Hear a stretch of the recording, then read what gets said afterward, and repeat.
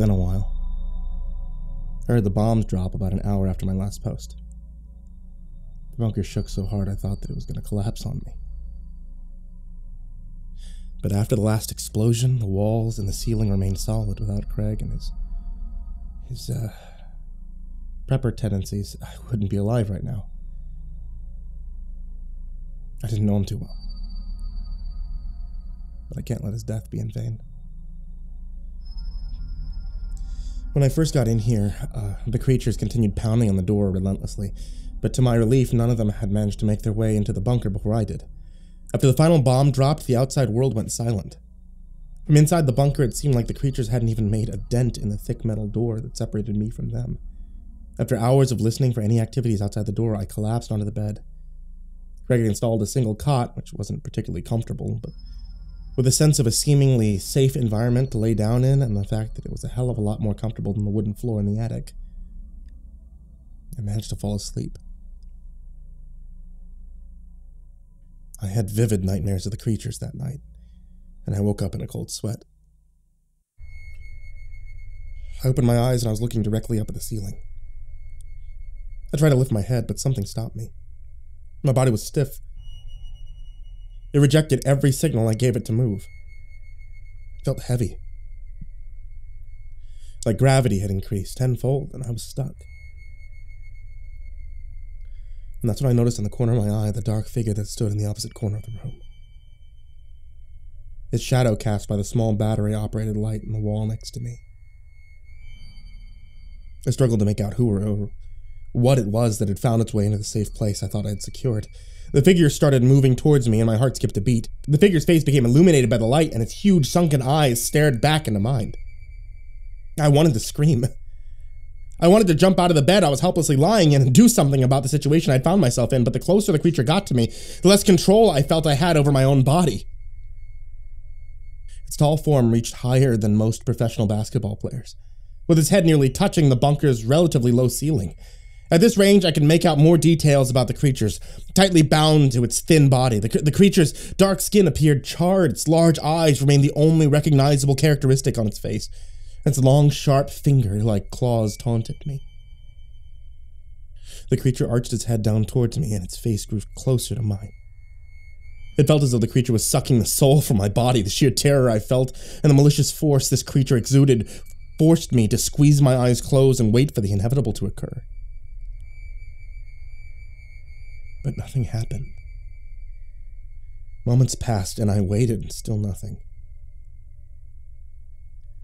I opened my eyes again, and the creature was gone. I tried to get off the bed, and my body finally responded. The weight that held me down had suddenly lifted. Completely shaken, I examined the place the creature had been before I closed my eyes, and I found no trace. It had vanished. Or maybe it was never there in the first place. But it felt so real. I never experienced sleep paralysis before, but those creatures, they had an unimaginable effect on my psyche, it seemed. I couldn't continue sleeping after that ordeal. I got up completely, made the bed. I decided to take an inventory of what Craig had bought for this place. He wasn't lying about the amount of food that he had stockpiled. While it wasn't anything fancy or particularly tasty, it got the job done. And, I mean, beggars can't be choosers. A huge water tank had been installed in the bunker, which was completely full of portable water. The lights in the bunker were powered by rechargeable batteries, and Craig had obviously wanted this place to go dark because there was enough here to last a lifetime. I estimated that if I rationed correctly, I could live for at least a year. I didn't really have a clue on what to expect about the size and contents of the bunker before getting there. All that mattered before was getting to the bunker in one piece. Literally. The size of the bunker was adequate for a single person, about 4 by 4 meters, consisting of a single living space with everything needed for long-term survival located in the one room. From the bunker door located in the center of the south wall, the bed I slept on prior was situated in the adjacent right corner of the room. The toilet was located in the opposite corner, adjacent to the north and east walls, along with all the miscellaneous medical supplies.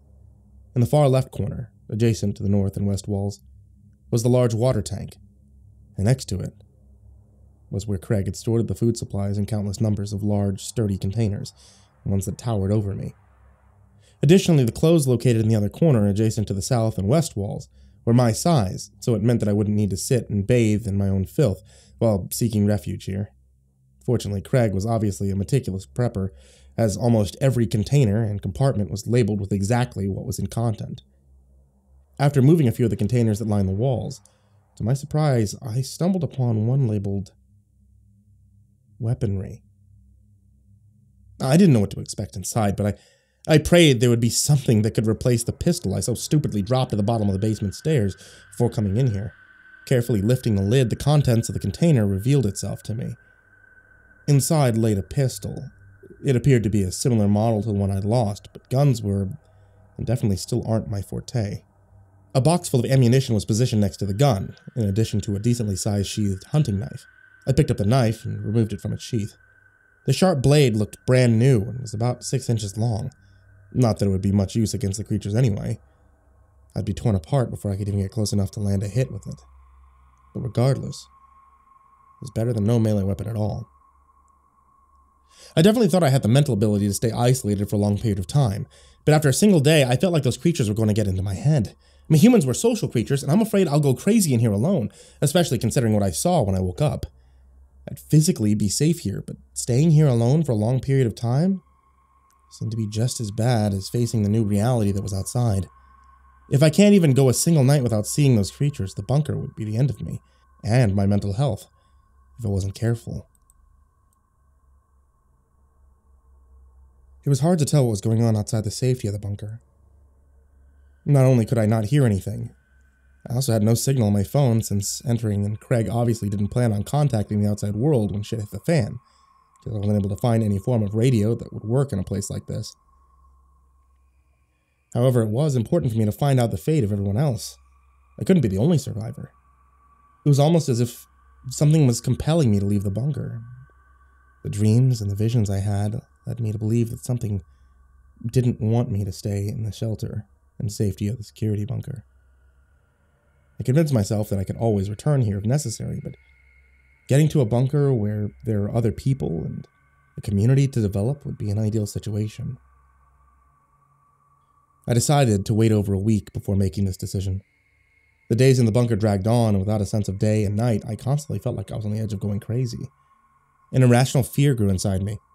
The nightmares and visions of the creatures became worse, but always ended before they offed me for real.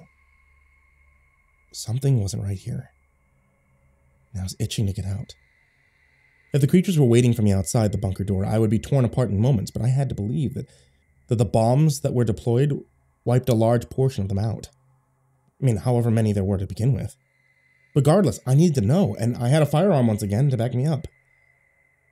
I found a high-quality bug-out bag already pre-packed with essential equipment during my stay here, which included a portable water filter and canteen, fire starters, medical gear, a change of clothes, a few MREs, a torch, navigational tools, a multi-tool, and a tarp. Needless to say, this made the choice of what to bring with me a lot easier. Additionally, despite the hunting knife I found earlier being a seemingly useless weapon against these creatures, it proved some peace of mind for whatever reason, and I decided to carry it along too, as well as the pistol and ammunition found with it. I was as prepared as I would ever be. And whether I stayed in the bunker or not, my fate would likely remain the same if those creatures still remained outside. If they survived those bombs, how the hell am I supposed to do the job? The plan was to get out of the bunker safely, find a form of transport, get to the nearest communal bomb shelter where I could likely find any remaining survivors. When it's safe, I would come back and take all the supplies from the bunker.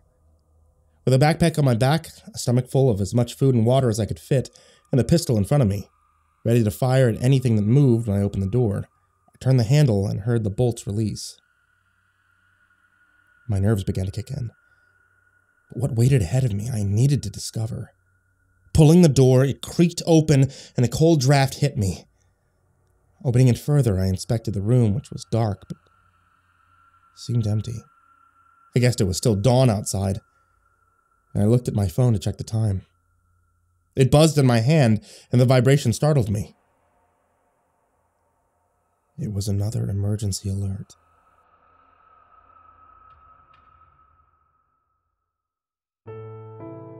Hey there kids, it's me, Mr. Creepypasta, and I wanted to give you a big thank you for watching tonight's video.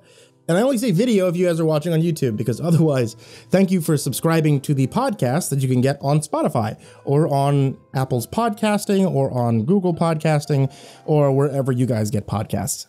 Something I wanted to tell you about tonight before we end tonight's video is the Etsy shop that my wife runs. She runs a mixed tea shop with many different blends, including creepypasta blends, and it's etsy.com/shop/ivory-monocle-tea.